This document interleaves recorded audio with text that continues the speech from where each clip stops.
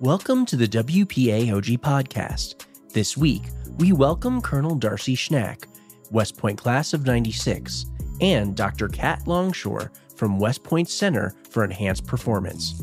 Colonel Schnack, the director of CEP, and Dr. Longshore, a performance enhancement specialist, will share their insights on how the CEP is transforming cadet development through cutting-edge programs in performance psychology and academic support. Hear about their innovative approaches, including advanced mental training tools and unique recovery resources, and learn how these strategies are shaping the future of cadet success at West Point. Please enjoy this episode with our host, Jamie Enos. Colonel Schnack and Dr. Longshore, thanks so much for being on the show today here.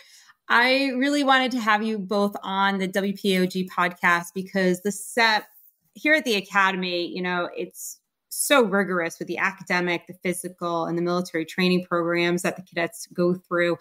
And the SEP, the Center for Enhanced Performance, it's just plays such a crucial role in helping cadets achieve peak performance in all aspects of their development. So I think that you have such an amazing program that you are running over there. And I think that our grads would just be so interested to hear about what is going on over there. And, we have that picture. Some of us might remember walking through the library and seeing those iconic, the egg chairs, right, that we all reference every once in a while. But it's more than just that. And so love that you're here. Thank you so much for your time. And we can get right into it. Thanks for having us. Thanks for inviting us to be a part of this. Yeah. So let's just start from the top. Colonel Schnack, can you give us an overview of the mission and the purpose of the Center for Enhanced Performance? Absolutely. So the Center for Enhanced Performance has three main programs. Those programs, today we've got Dr. Kat Longshore with us. She heads the Performance Psychology program. We also have an Academic Excellence program and an Athletic Academic Support Coordinator program. I know that's a mouthful, but those three programs and the titles of those give you the breadth of what we do in CEP. So we focus on and kind of model our mission statement after the Academy's mission statement, in that we're about educating, training, inspiring our cadets. But it's really in two areas. We're building leaders of character. And those leaders of character, it's through lifelong learning strategies and effective mindset strategies. So those are kind of the two main mechanisms that we're working through those three programs. And so it's overall enhancing one's performance in any of those pillars that we have at West Point. So the work that we do is really across the breadth of the 47-month experience. And what are some of those core programs and services then that are offered? So our Academic Excellence program is kind of the umbrella for our Student Success course. I'd say that our Student Success course really, though, is kind of the bread and butter, and that everyone in CEP teaches that course. That course takes both of our academic excellence skills, the things that I call them the blocking and tackling of academics. So things like time management, organization, note taking, how you approach a paper, how you get rid of distractions as you're doing your academic work. That course takes those academic skills and blends our mental skills.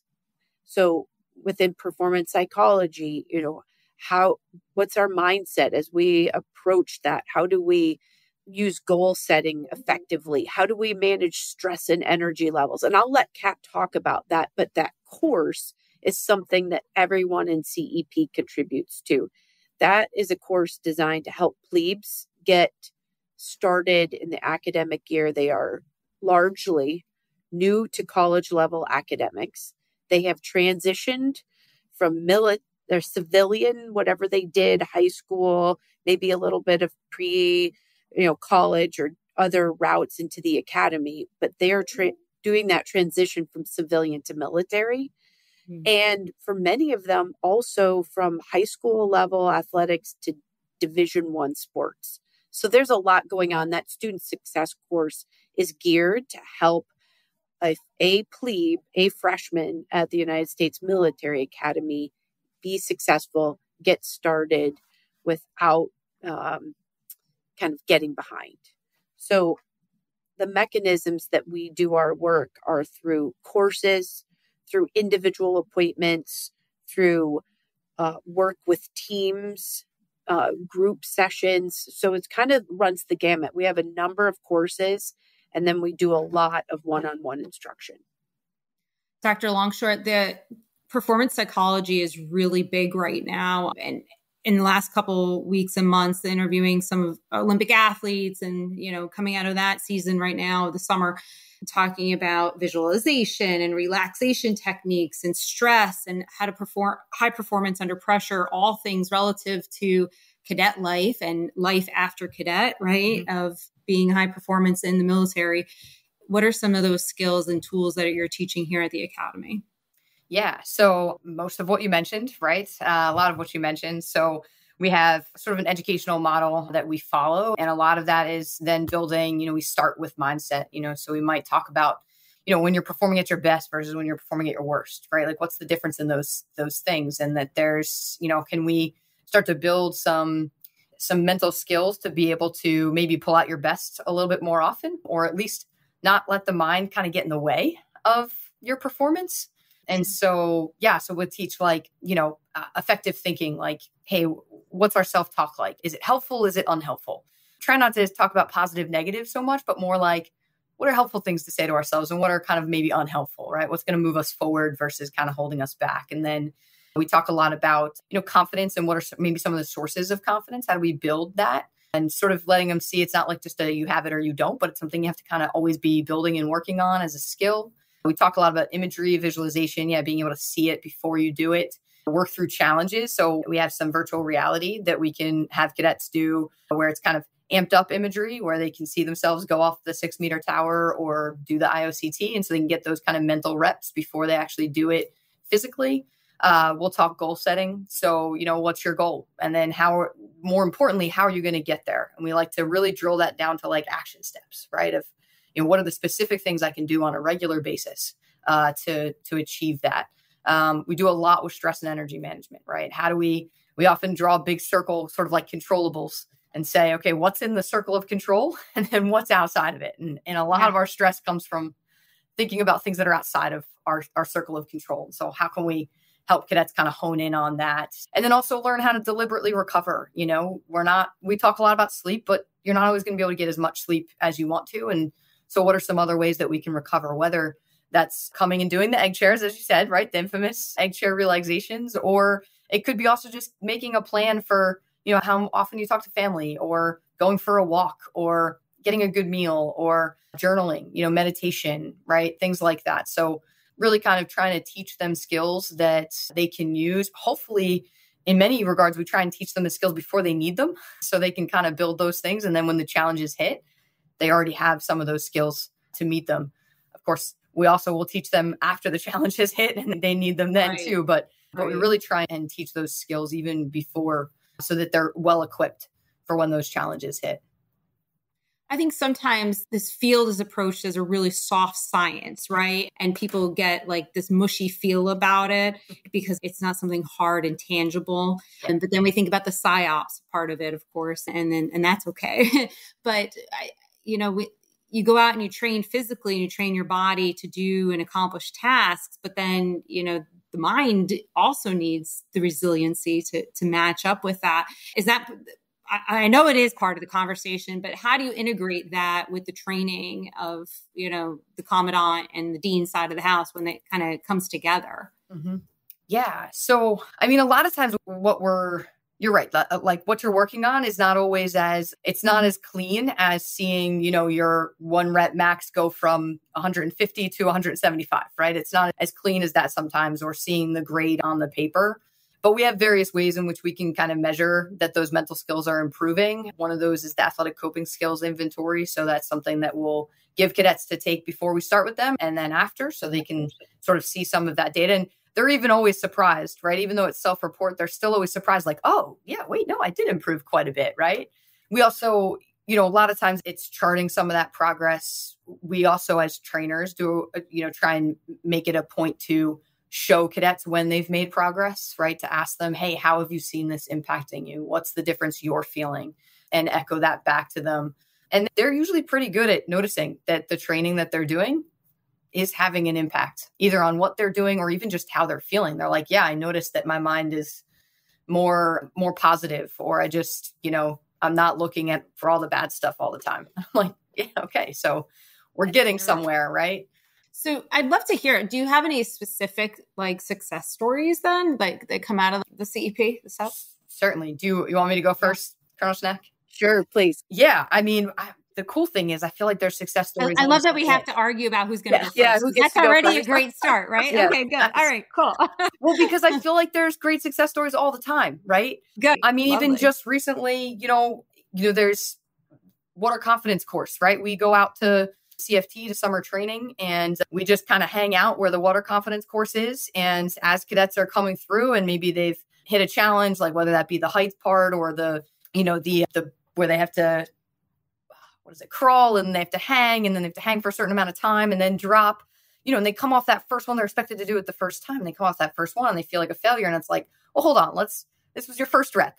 Let's talk about it. Right. And even just that brief intervention, early intervention, they feel better, they get it the next time. So even just seeing some of those, but even long-term, we had some where, they had multiple attempts at it. And then finally, the last day of testing, right, they're able to complete the challenge. And, so those kinds of examples are just fantastic. But, we have, let's see, I'll try and think of another specific one. I'll throw it over to Colonel Schnack.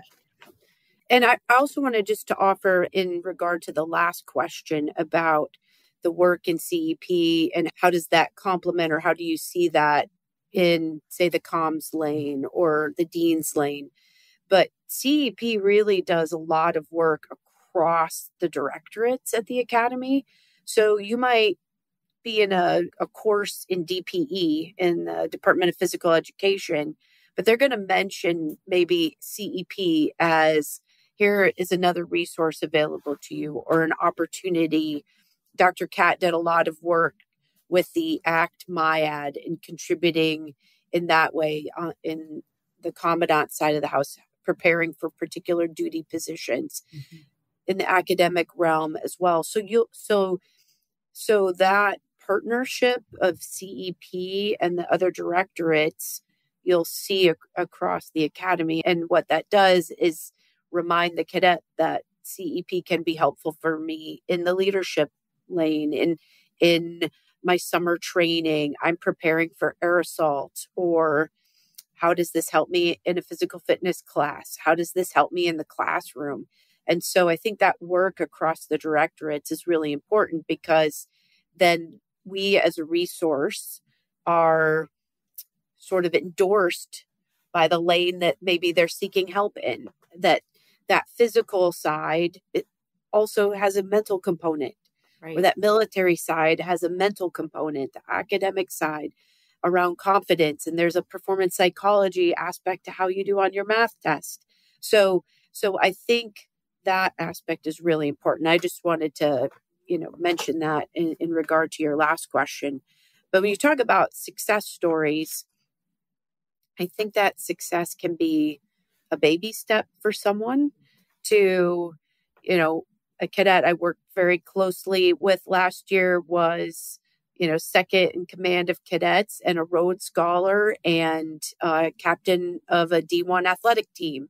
And CEP was a part of her journey. And she's talked about that in other podcasts and in social media. And then it could be with someone who was able to perform on this one event as a plebe I finally got up the rope in my, PE 117 mill move class.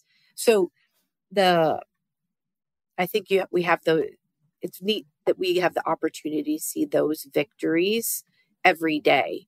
And it could just be, I believe in myself now moment of, as they leave, like this self-efficacy that may have not been there before. And that can be as big a victory as, I aced all my classes, or I got this scholarship, or whatever. So I know that's, for that cadet, it may be just as big a success, walking into math class feeling like, you know what, I can brief this problem at the board, as it might be for someone else, passing, airborne school or something like that. So I think that mental performance is so important in every facet. And we talk about it here, that the skills that they're learning and that we're helping them learn may help them ace a chemistry test.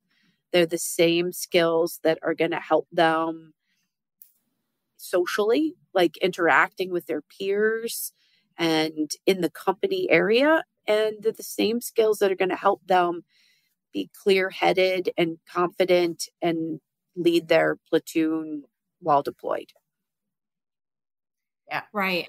And it goes back to that holistic development of leaders, right? It's not just that one area. We have the 4 pillars here at West Point with the academic, the physical, the military, and the character, and that holistic approach that when you leave here after those 47 months, you've got to go on to the next phase, and you're going to take this toolbox with you to then kind of not only lead yourself, but then also lead others in the Army and go do great things, as you're mentioning. So do you have those as an Army officer yourself, Colonel Schnack? How do you feel that directly moves over to the Army side of the house, right? As you're preparing them here at West Point, and then they go into those roles. You talked a little bit about the platoon leader, but can you go into that a little bit more from, you've got that experience and you can kind of look back as a grad yourself and then also here at West Point, but how do you feel like this is setting them up for that? So I even think around just the simple concept of confidence. And so, the West Point Leader Development System is going to put cadets in uncomfortable positions, right? We're going to ask cadets to stretch, to maybe take on something that's new to them. That's kind of inherent in the way we develop leaders of character.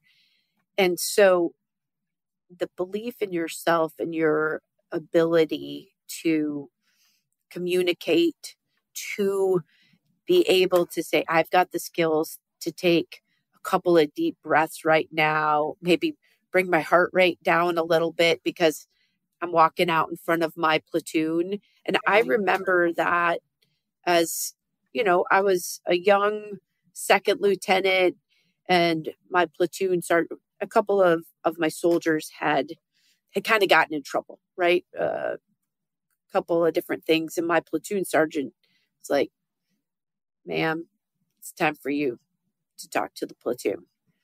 And so, I'm pretty new into the job, but I think about like all of those skills that you learn at West Point that make you feel like, okay, this is uncomfortable.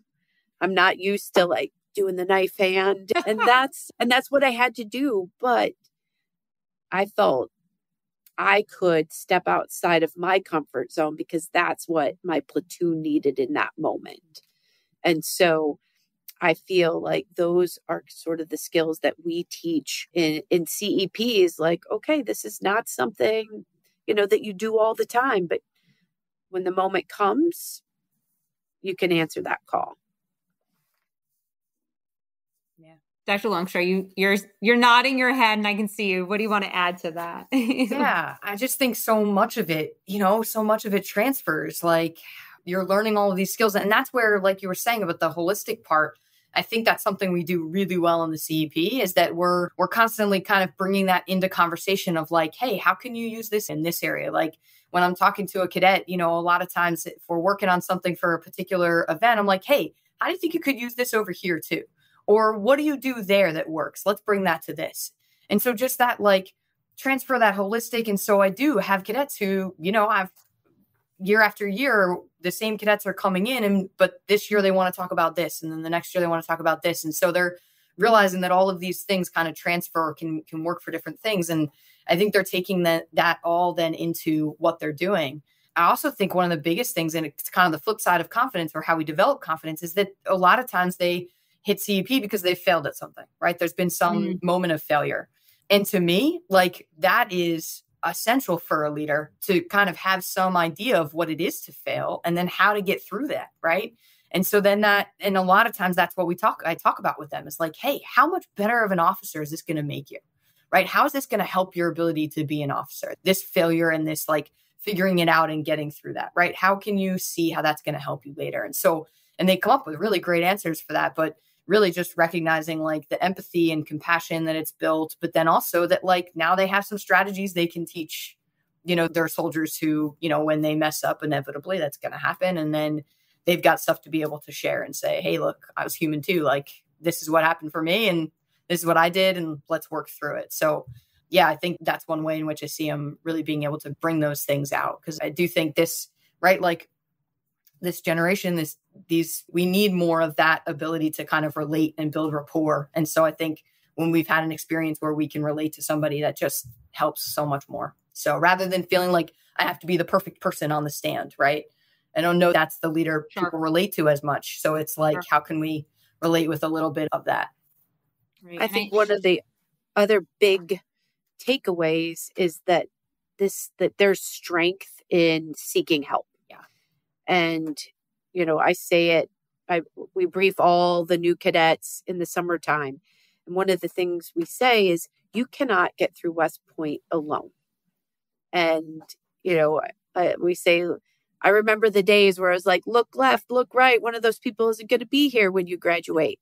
Now I say, look left, look right. These are the people that are going to help you get through West Point. And it I think strikes a chord that I say, when I think about the kind of lieutenant, I want a lieutenant that is going to ask for help and seek out resources and rely on peers or rely on their platoon sergeant or someone who's gone before them. So the idea that we're normalizing, seeking help, I think is a really important takeaway from the work that we do in CEP, because if you think you're going to be that person that can do it all and be perfect, you're probably wrong.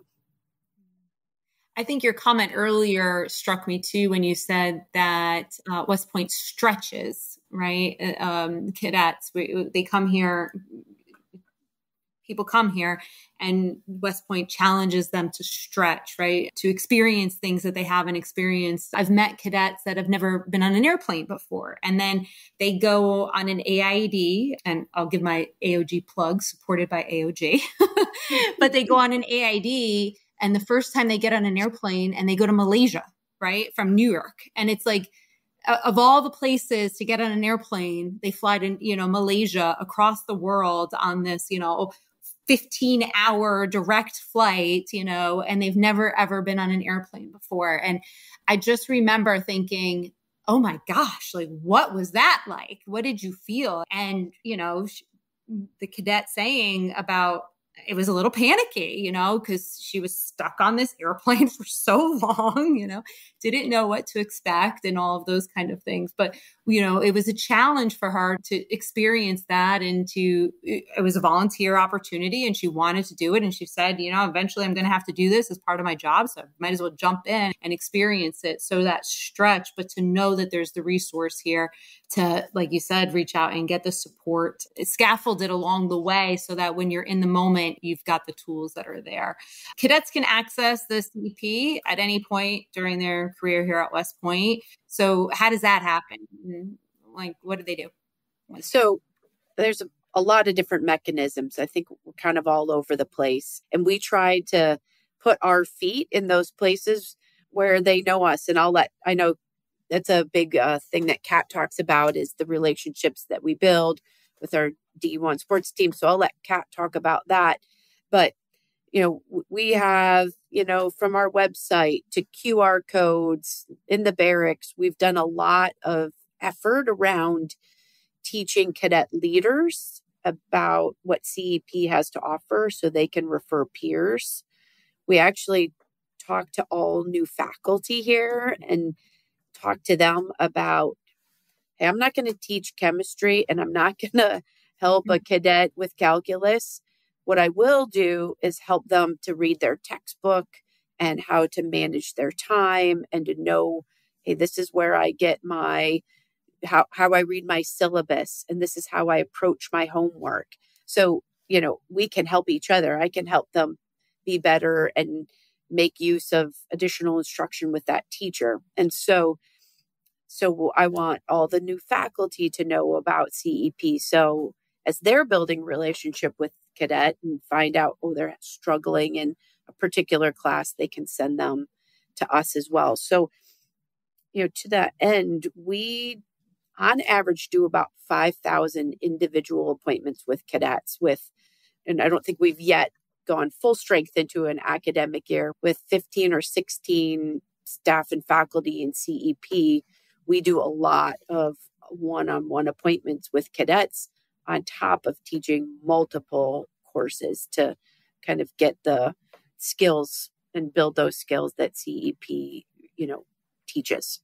That is quite an impressive number. That 5,000 a year, an academic year. Wow. And like you said, you do group on top of that and classes that are also, and then I've seen even classes for faculty that they can jump in and on as well, right? Like the speed reading, and that you support some faculty when they can sneak in as well, right? Absolutely. In fact, I taught the class once and it was open to cadets and staff and faculty. And I had all staff and faculty. I had coaches. It just happened to be that I taught a section with no cadets in it. So we've even geared one of our speed reading courses to staff and faculty, offering it in that, dean's or comms hour after lunch, and truncated it a little bit just so we can get through most of the content a little faster with them. Mm-hmm. And so most of our folks go from around 250 to 300 words a minute to around 1,000 words a minute after anywhere from 5 to 10 hours of training. Incredible. And what a help for them as they're starting, putting out published papers and everything else, trying to meet their benchmarks for academic excellence as instructors. So, and Kat, maybe you want to talk a little bit about the work that we do with OPED. Yeah. So along with like the classes, QR code, things like that, another thing that brings cadets into the CEP is the egg chairs, right? Like they're well known. So cadets come in and come through for that. And then sometimes we can then kind of get them into something else because of that. We also have I'm going to interrupt you there. Can you just explain for anybody that doesn't know, what is that? What is an egg chair? Yes. So our egg chairs, the formal name for them are alpha chambers. They are very comfortable, ergonomically designed chairs so that they kind of support the body in a kind of relaxation mode. But the key is that they've got speakers and they're sort of encapsulated. So they used to all be white, so they looked like big eggshells. And that's why cadets started calling them egg chairs. And so they have speakers in them. And so what we do is we play relaxation scripts through the speakers. And one of the popular ones is called autogenic relaxation. But the research suggests that 12 to 15 minutes, that kind of like deliberate recovery where we're having our brain kind of take our body through a recovery process is roughly equivalent to the energy you gain from like an hour nap. So it's all about kind of deliberate recovery, deliberate energization. Yep. So that's the egg chairs, and they're drop-in hours. So what's great is that we have a couple of performance psychology interns. And so cadets can come by anytime, 8 to 4, and use an egg chair. And along with that, we have our mental training lab as well. So we've got some other kind of toys and things in the mental training lab. I was talking about the virtual reality. We've got a tennis ball machine that just chucks tennis balls at people, and the reflection boards, like light up drills. But again, that's drop-in hours where cadets can just come and do some mental training without even having to make an individual appointment with us. So that's another point of entry. The other thing that the Performance Psych team, we do a lot of being in cadet spaces. So we do work with or support some of the core squad teams.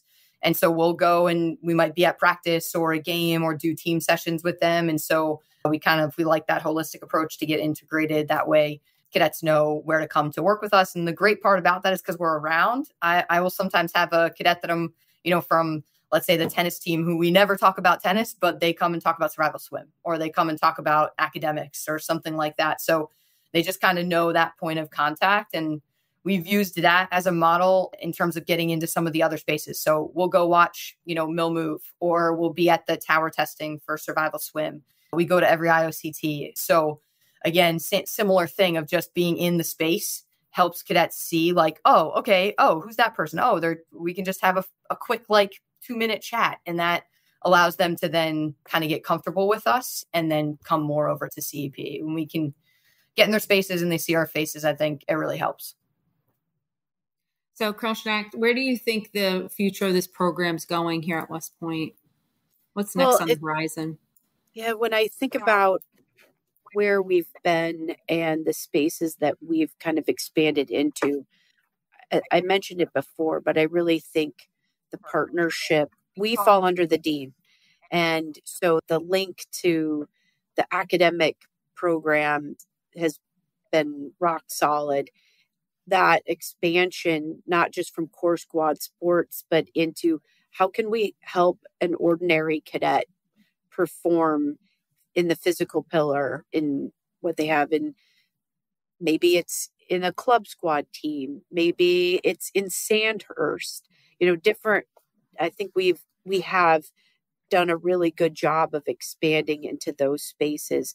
And when I think about the future for CEP, when we think about overall wellness, I think we've got a lot of amazing prevention efforts going on at the academy around, prevention of harmful behaviors and, harmful decisions. The root skills that cadets learn in CEP around confidence, well, that might be, a different level of prevention. But if I'm confident, maybe I'm confident enough to say to someone, that's not cool what you just said to me. Have you thought about that from my perspective? You're more confident in that one-on-one conversation, or more confident to intervene or to help somebody else make a good decision.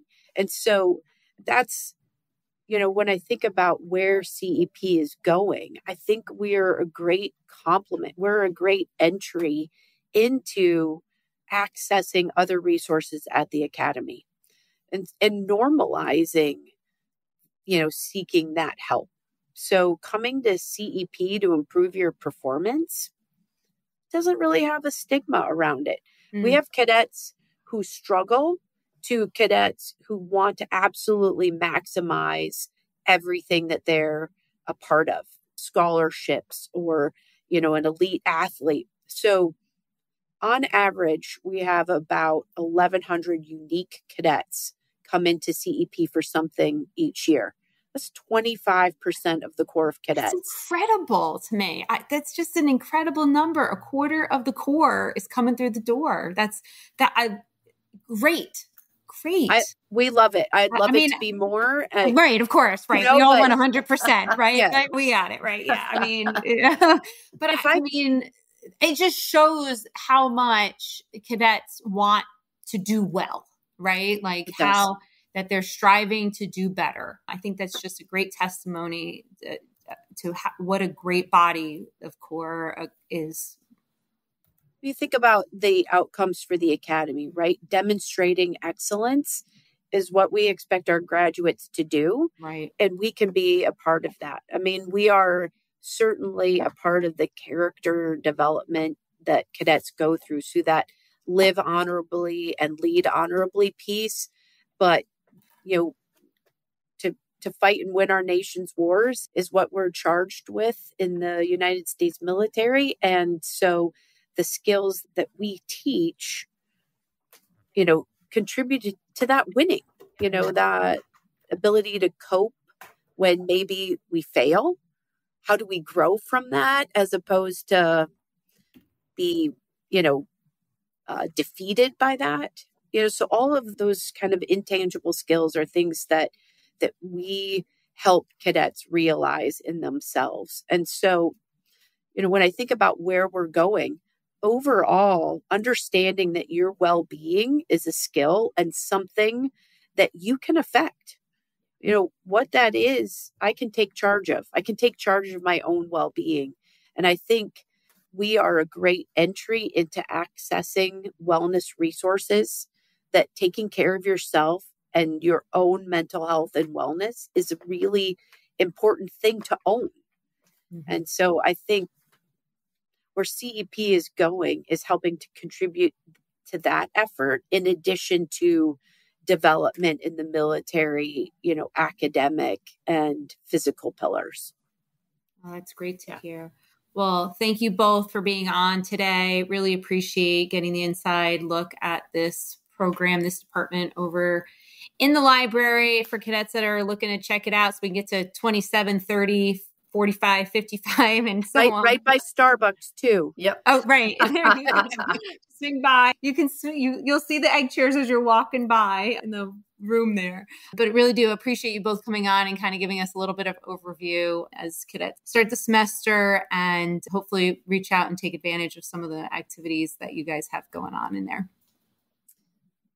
Thank you so much for the opportunity, to have this conversation. We really appreciate it. We look for people to drop in. So I know we have even old grads walking through the library. We are open to show them the mental skills lab as well, and, introduce them to what we do in CEP. So we look forward to seeing, more people on their way through. Yeah. Thanks so much for having us. Really appreciate it. Anytime. Be Navy.